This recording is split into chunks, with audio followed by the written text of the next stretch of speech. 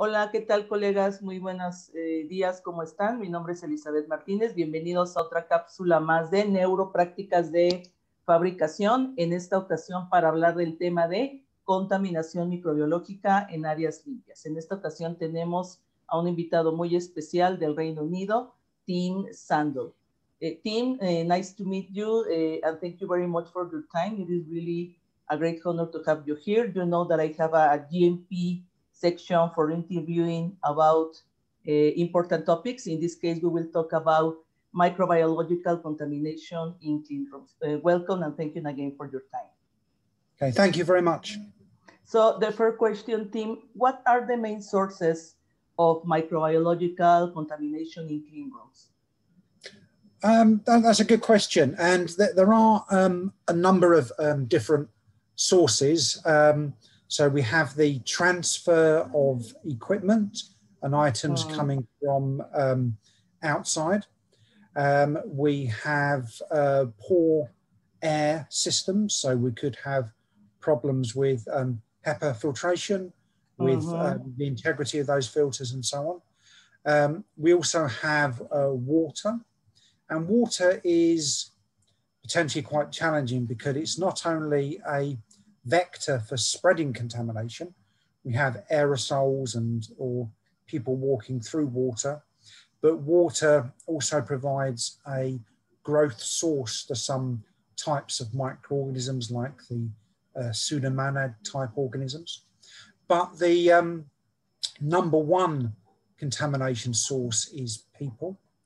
And there have been different surveys over the years, and these have shown that about 2/3 of the contamination comes from people, either people touching things or where people are not gowned correctly. It might be like poor mask control, for example. But the fundamental reason is going to be with people shedding skin matter. And a proportion of that skin matter will be like little rafts carrying microorganisms.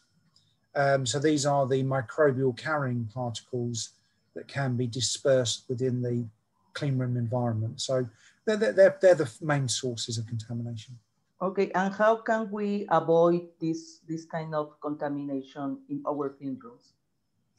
So just working through those then. So with the transfer of items, it is very important that things coming from outside are in lots and lots of different layers of wrapping, and that when things get presented to initially a controlled but not classified area, that if they're slightly wet, they're allowed to dry, and then wrapping is removed. And then through each different grade of clean room, another layer of wrapping is removed and disinfection takes place.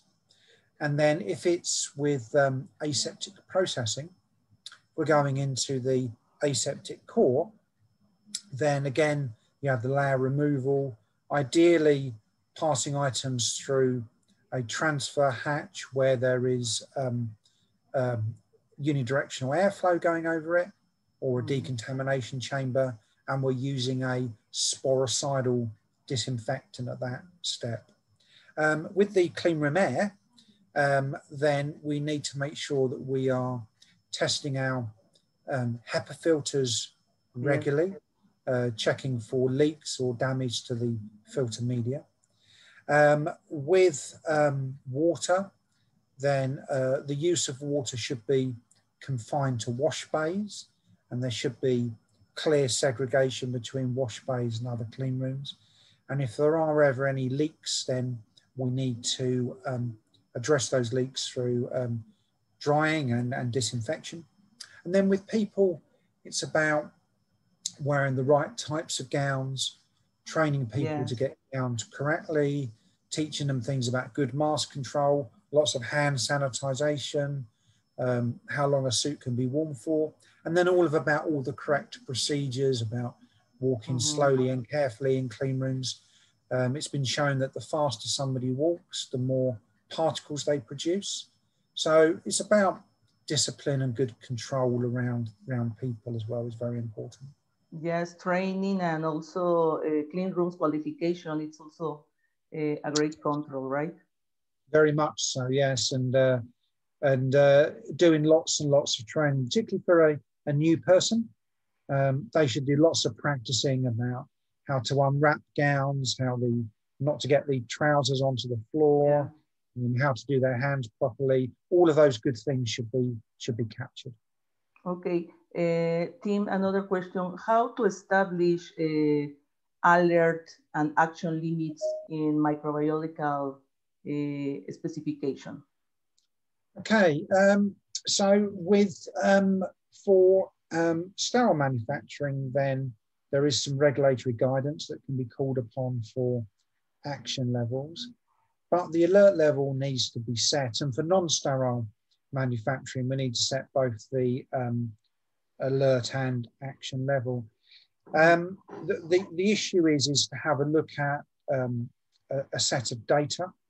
So we need a few hundred items of data for each sample type, or we need a period of time of several months. Yes. And the thing about microbiological data is that it's not often like normal distribution. So standard calculations are not easy to do, but there are a number of different tools to use. Probably the most simple one is to calculate percentiles. So here the data can be put into something like Microsoft Excel or another spreadsheet. And there's a function in there where we could say, take the 90th percentile and use that as the alert level. The other important thing is to review the alert and action levels around once a year. And if we have very different processes, to have maybe different levels for different rooms or group different rooms together as well. So I think it's all about regular review. Are these working? Because the idea of the alert level is to give you an early signal that something might be going wrong. But although alert and action levels are important, trending is probably the most important thing. You need to make graphs of our data and to look for when things are beginning to go upwards and that sort of thing. Yes, of course, to have as you say, a trend analysis to take into account annual product review, all the monitoring that you have during the year, to make the difference between out of a specification and out of trends, and to have a good report about it. Yes, thank you. And what is the role, or what is the impact currently with the rapid microbiological methods in the industry? Yes, go ahead. Rapid microbiological methods have a lot of potential. The industry is still very slow at adopting those. Probably some of the most exciting ones are for incubating plates. There are technologies that use a blue laser light, and they're looking to what they call excite the colonies. So this allows very early reading. So you may be able to see whether a sample is over action in 1 or 2 days. So much shorter incubation times. There are also now a newer generation of particle counters, and these can not only count the number of particles, but they can indicate whether the particle is biological and hence probably a microorganism, or is some other type of matter. So you can then get real-time data as to how the clean room is performing. And then there's a few other things. So there's obviously like work being done with using things like ATP for swabbing to again give much faster results. But yeah, there's some of the examples of some of the technologies that are emerging. We can also add the monitoring of water systems. So it's possible to assess the bioburden of the circulating water, and also with to record endotoxin as well.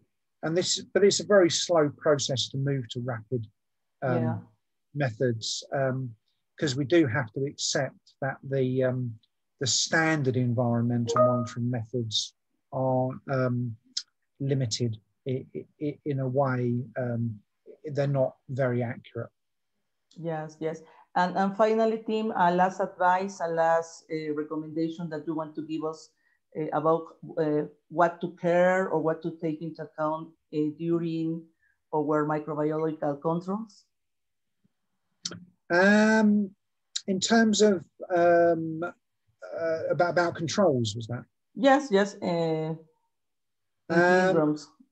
Yeah, I think there's a lot of, I mean, I think the other thing is to also take note of the physical measurements as well, because if a clean room is correctly designed, then there's a number of parameters that assist with contamination control. So obviously we have the filtered air, but that's just going to be putting clean air into the clean room, but the people could be producing contamination. So we want the air to be turbulent, so that we have good mixing and the contamination remains in suspension. So we need to know that's behaving properly.